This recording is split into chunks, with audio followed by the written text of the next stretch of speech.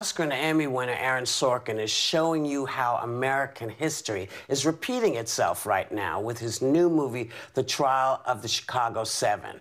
And it looks back at how activists protesting the Vietnam War in 1968 were painted as lawless rioters targeting the police. I mean, it does sound familiar. Take a look.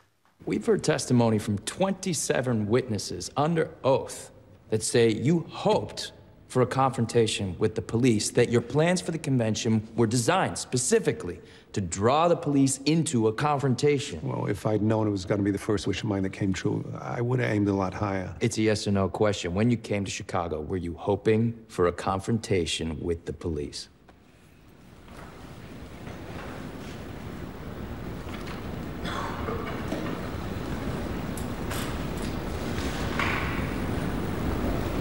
I'm concerned you have to think about it. Give me a moment, would you, friend? I've never been on trial for my thoughts before. Please welcome Aaron Sorkin. Sonny. Good morning. Oh, this film was just so fantastic. That line just took my breath away. But before we talk about your film, there's another real-life courtroom drama unfolding before us right now, the hearings for Supreme Court nominee Judge Amy Coney Barrett.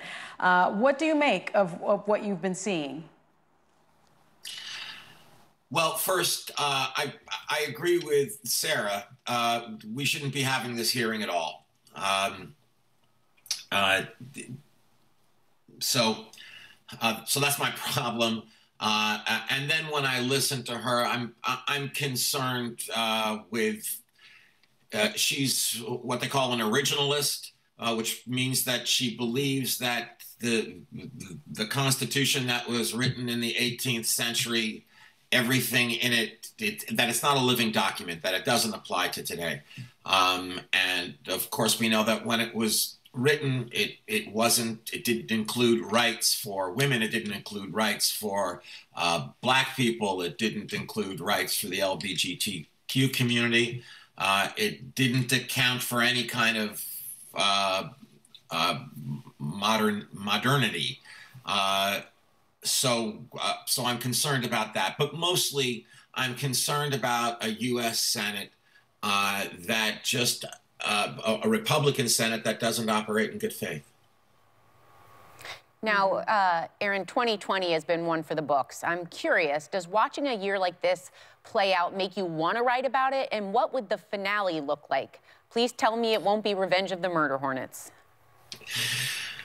It wouldn't be if I wrote it. I think. But listen, a lot will be written about these last few years by screenwriters and by playwrights. But my prediction is that you'll never see Donald Trump as an on-screen character, that he'll always be off-screen, that you'll see him on televisions and news footage, because he's simply implausible as a character.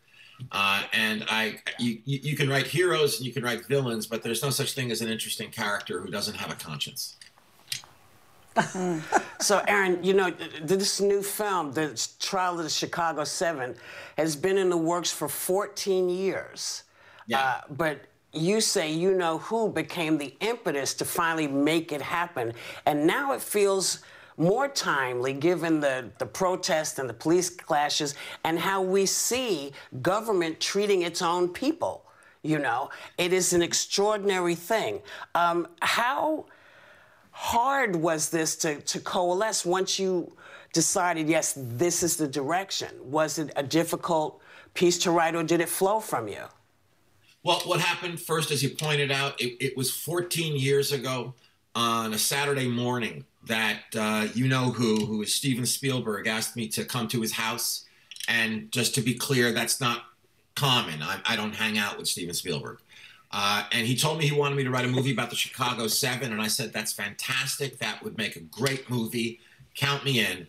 And as soon as I left his house, I had to call my father to ask him who the Chicago 7 were. I was just saying yes to a movie with Steven. Yeah.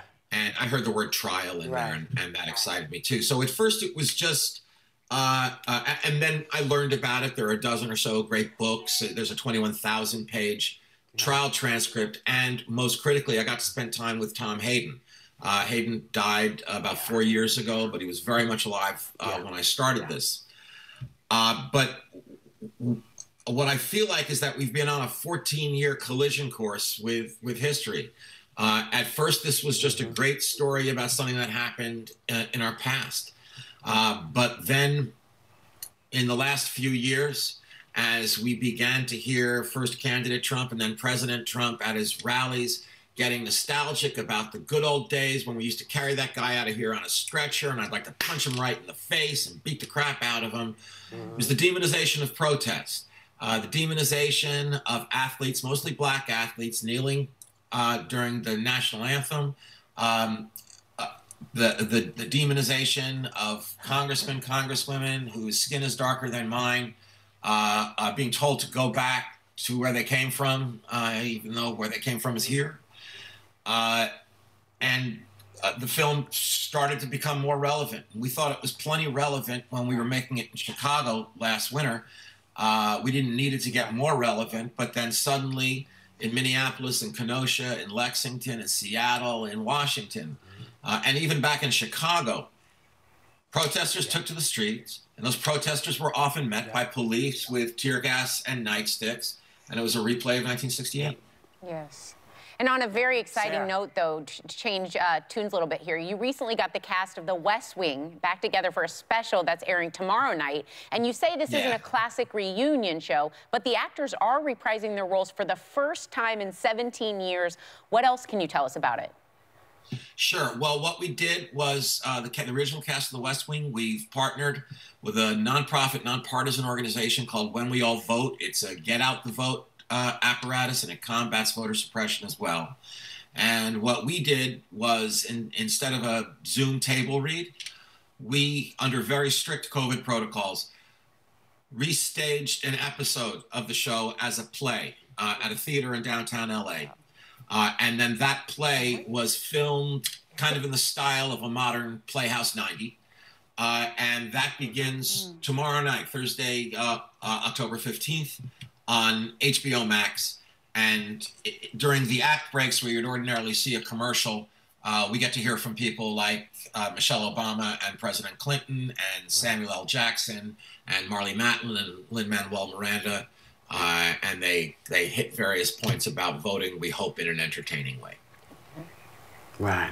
And so how was it to have everybody together again? Oh.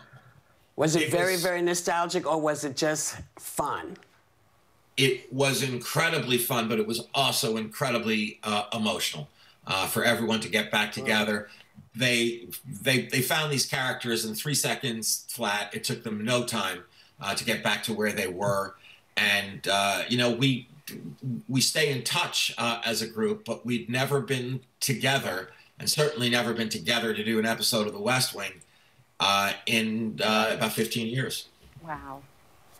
Well, it's going to be fantastic. Listen, thank you for coming in and talking to us about the trial of Chicago 7. It is a brilliant film. It's a brilliant film. It debuts this Friday on Netflix, and West Wing special to benefit We All Vote premieres tomorrow night on HBO Max.